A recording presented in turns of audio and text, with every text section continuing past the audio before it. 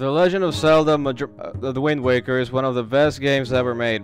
Even though it was hated by many when it came out because of the cartoon graphics and the sailing, it looks like nowadays people look back on it and realize, yeah, that was a pretty sweet game.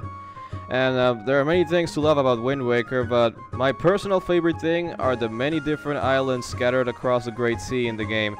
So, in this list, I'll be counting down the best and most memorable islands in the game.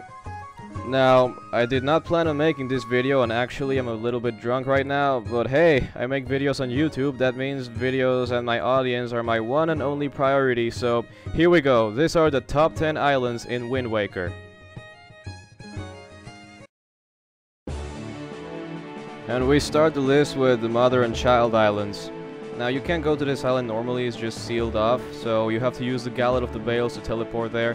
And once you're in there, you can actually obtain the fire and ice arrows for your bow. Now, this island is pretty memorable because it looks like pretty and stuff, and there's also fairies that heal you up, and well, there's the Queen of the Fairies, who apparently is a little girl who looks like Fi from Skyward Sword. Now that I think about it, if she looks like Fi from Skyward Sword, then that means the whole Zelda timeline is wrong somehow. I don't know, it's just a theory of mine. Moving on. Up next is Diamond Step Island. I actually find this island to be pretty memorable because it looks like a diamond, and I like diamonds. Diamonds are pretty. But anyway, so you use the hook shot to go up the island, and you find a hole. So you go down the hole and you find a little maze dungeon filled with wrecked ships. Now, this dungeon is actually pretty cool because it's a maze, so you have to like take different pods to take you to a different direction, and you have to like get through the maze to get to the end and find the treasure chest that contains the ghost ship shard. The only bad thing I can think about this island is that the maze is actually filled with floor masters, and that's actually pretty annoying because if they grab you, they toss you back to the beginning. And but other than that, this island is pretty cool. I just like it a lot. Up next is the Angular Islands. Now, these islands look pretty unique compared to the others because they're not actually islands. They're like a pile of metal blocks just rising above the ocean. Now, I am pretty sure this island is actually a homage, a tribute to Minecraft. Yeah, it's a reference to Minecraft. I mean, this game came out after Minecraft, I think, so yeah, it's a tribute. But anyway, in one of these islands, you go down a hole and you actually have to solve a little block puzzle, and at the end you get 200 rupees. So you have an island that is really cool because it's a tribute to Minecraft, and you get a lot of money from it, and that makes that lands it the number 8 spot on this list. So let's go. Up next we have the Cliff Plateau Islands. I like this island a lot because first you go in one of the little islands and you go down a hole, and there's actually like some kind of mini dungeon. There are like this floating wood things that spin, and you have to get on top of them and cross from one of the spinning things to the other until you reach the other side of the dungeon. And then you have to climb all the way up, and you reach you go out on the other end of the island, and it's really cool because you have to go through like a mini dungeon just to cross the island. And I always thought that idea was really unique, and besides, it just like looks really pretty on the inside. I mean, it looks like the Forbidden Woods but on a smaller scale, so it's actually like mini Forbidden Woods, and it's kind of cute. So yeah, that's why I like this island a lot. Up next we have Paw Print Island. Now, what's not to love about this place? It's shaped like a paw print, like a dog or cat paw print. I don't know what animal, but either way, it's must be some kind of pet, and it's really cute. So, but what's really awesome about this island is that it actually has 2 dungeons in it.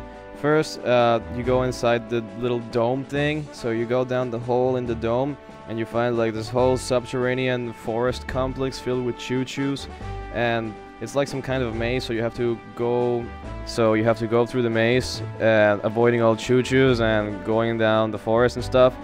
And at the end you find a piece of heart, and that's actually like really awesome. And outside of the dome, you can hookshot to one of the trees and go down a hole where there's like a battle dungeon. There are a bunch of whiz ropes that spawn a lot of enemies, and if you take down all of them, you get 200 rupees. So you get 2 really cool things in this island. So what's not to love? Plus, it's shaped like a paw print, so that's really awesome. And at number 5 we have Overlook Island. Now, I love how this island looks because there are like these giant towers that rise above the ocean, and it just has a really cool design. Now, you hookshot from one tree to the other, from one tower to the other, and in one of the towers there's actually a battle dungeon. There are many rooms that contain many enemies, and you have to take them out, like testing all your skills and strengths and all that. And at the end you fight a bunch of dark nuts. Yeah, dark nuts. And once you're done with them, you can obtain a Triforce chart. So, it's a dungeon that looks, well, it's an island that looks really cool, and it has a pretty cool dungeon, and you can get something really useful in it.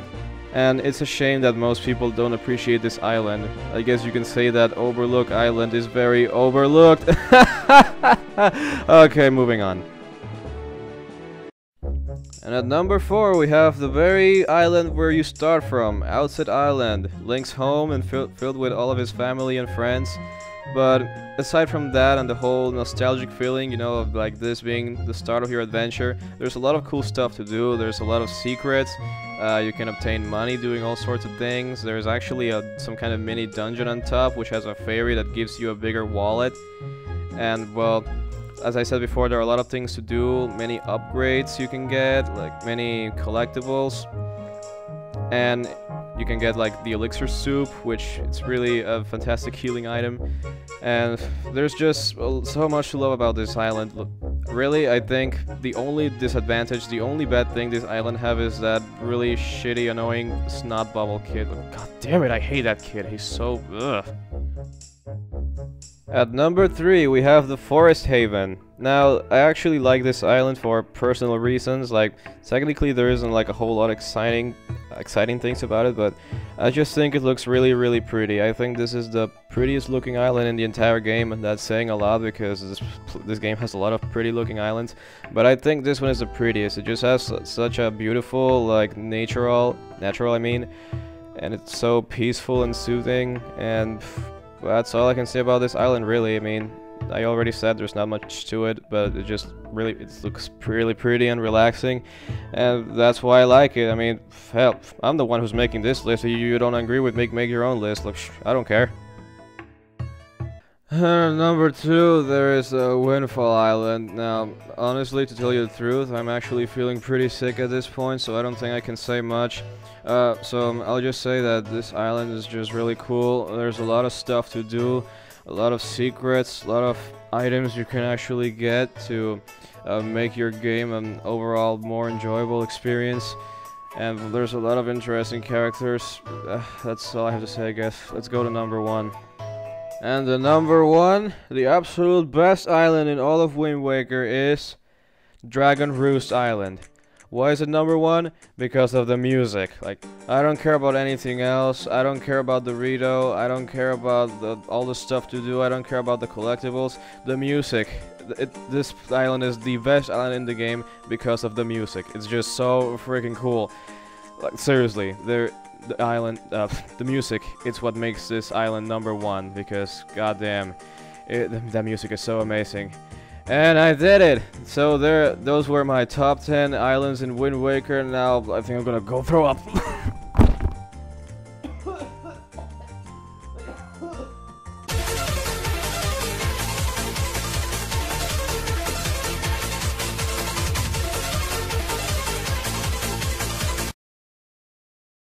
Well, that sure was an April's Fool's video, I guess.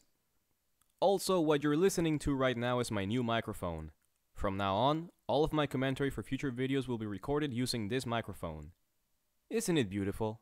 Alright, see you next time.